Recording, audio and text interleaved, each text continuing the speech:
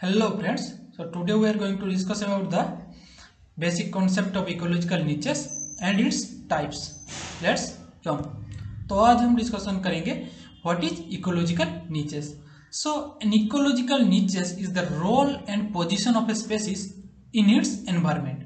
तो ecological niches वो है कि एक स्पेसिस का रोल क्या है, एक पोजीशन क्या है एक एनवायरमेंट में, और दूसरे वर्ड में हम बोल सकते हैं spaces niches include range of physical biological condition in which it can survive, reproduce as well as interact with the biotic and abiotic resources.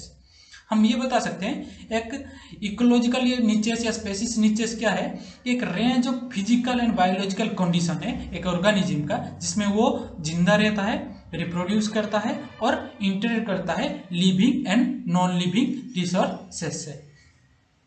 Otherwise हम बोल सकते हैं ए niches unique for a spaces.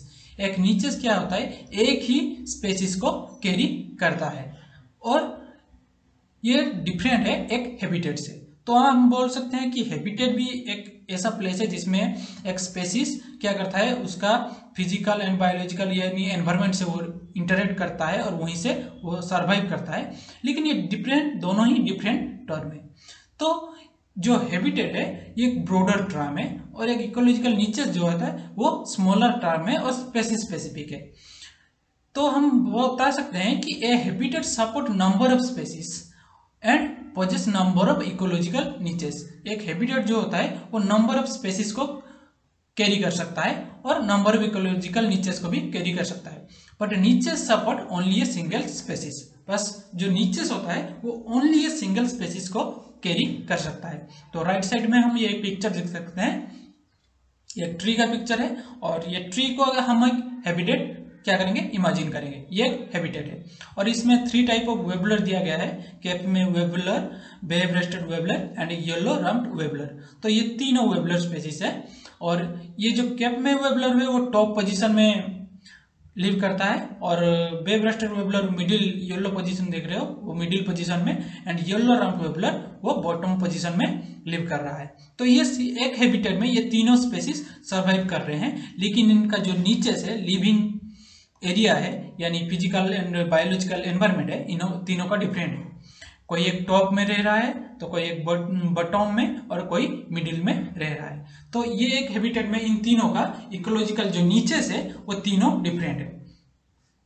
तो इससे हम समझ सकते हैं. तो और एक एग्जांपल भी ले सकते हैं, यहाँ पर दिया गया है कि एक ब्लेस्टोमा giant water bug and क्रोक्सिया water बॉटमन are 2 aquatic bugs found in the same habitat but differ in their ecological niches. These 2 bugs are found in the same habitat but differ in their the ecological niches. तो अब हम समझेंगे कि niches overlapping क्या होता है और competitive exclusion principle क्या है. कि niches overlapping, if 2 niches overlap it can initiate competition. मतलब एक नीचे से एक ऑर्गेनिज्म का एक दूसरा ऑर्गेनिज्म का दूसरे नीचे से वो दोनों अगर ओवरलैपिंग कर गए तो क्या होगा, अगर वो दोनों ओवरलैपिंग कर गए तो उसमें क्या होगा, कॉम्पिटिशन शुरू हो सकता है. तो और कॉम्पिटिटिव एक्सक्लूजन प्रिंसिपल क्या बोलता है, तो देखते हैं. According to competitive exclusion principle, 2 species cannot occupy the same ecological niches if they competing for the same resources. तो कॉम्पिटिटिव एक्सक्लूजन प्रिंसिपल ये बोलता है कि 2 स्पेसीज जो हैं वो अगर सेम रिसोर्सेस यूज कर रहे हैं तो एक ही इकोलॉजिकल niches में वो सर्वाइव नहीं कर सकते हैं, उसमें कंपटीशन शुरू हो जाएगा. तो ये देख सकते हो एक ग्राफ दिखाया गया है, अबाउंडेंस एंड रिसोर्स ग्रेडियंट. तो ये 2 इकोलॉजिकल niches है, एक रेड कलर का इकोलॉजिकल niches, एक ब्लू कलर का इकोलॉजिकल, और ये जो niches है यहाँ पर ओवरलैप किया है और इस ओवरलैपिंग रीजन को कॉम्पिटिशन बताया गया है. तो ये अगर niches ओवरलैप करता है तो वो उसमें कंपटीशन शुरू हो जाता है और कुछ देर के बाद जो स्ट्रॉन्गर स्पेसिस होता है वो उस स्पेस को, रिसोर्सेस को यूज करता है और वीकर स्पेसिस वहां से धीरे धीरे रिमूव होना शुरू हो जाता है. नेक्स्ट स्लाइड में हम इसको डिटेल डिस्कस करेंगे. तो ये एक ट्री है और देख सकते हैं ये भी एक हैबिटेट है. तो यहाँ पर डिफरेंट ऑर्गेनिज्म रह रहे हैं इस हैबिटेट में, लेकिन डिफरेंट पोजीशन में और डिफरेंट इकोलॉजिकल नीचेस में, उनके नीचेस में देख सकते हैं। टॉप में बर्ड रह रहा है और बीच में रह रहा है बग्स कुछ रह रहे हैं, और स्क्विरल, और रूट पे बहुत सारे इंसेक्ट रह रहा है, और ट्रंक पे जो वुडपीकर होता है वो रह रहा है। तो इन सब का इकोलॉजिकल नीचेस डिफरेंट है, लेकिन हैबिटेट एक ही है। So let's come the next. तो यहां पर हम डिस्कस करेंगे कि रियलाइज नीचेस क्या होता है, फंडामेंटल नीचेस क्या होता है। जब क्वेश्चन भी पूछते हैं तो इसके ऊपर से क्वेश्चन पूछता है, या कॉम्पिटिटिव एक्सक्लूजन ऊपर से क्वेश्चन पूछता है, तो इसको समझने जरूरी है। तो फंडामेंटल नीचेस क्या है? Fundamental niches represent all environment condition where species able to live.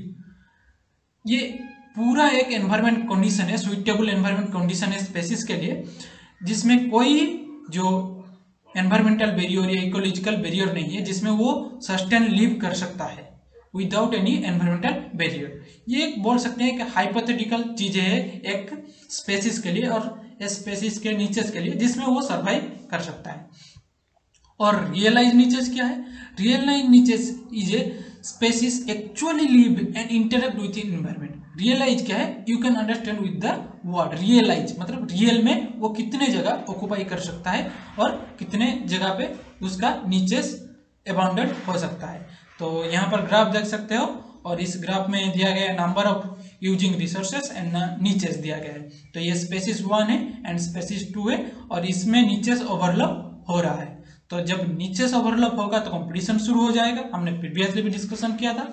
और इसमें जो स्ट्रॉन्ग स्पेसीज है वो क्या करेगा, उसको डोमिनेट करने लगेगा, और जो वीकर स्पेसीज है वो धीरे धीरे अपने नीचेस को कंप्रेस करने लगेगा, छोटा करने लगेगा, ताकि कंपटीशन इन दोनों में ना हो।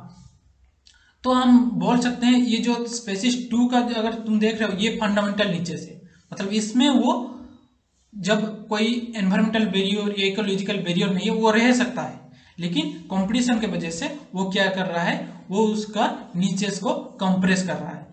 तो ये एक जो फंडामेंटल नीचेस वो ब्रॉडर टर्म होता है, जिसमें वो एक्चुअली रह सकता है विदाउट एनवायरमेंटल बैरियर एंड के, और जो रियलाइज नीचेस है वो एक एक्चुअल उसका एरिया है जिसमें वो लिव करता है। तो ये दोनों का कॉन्सेप्ट था। तो आप समझ सकते हैं इस ग्राफ को एनालाइज करके। Thank you for watching.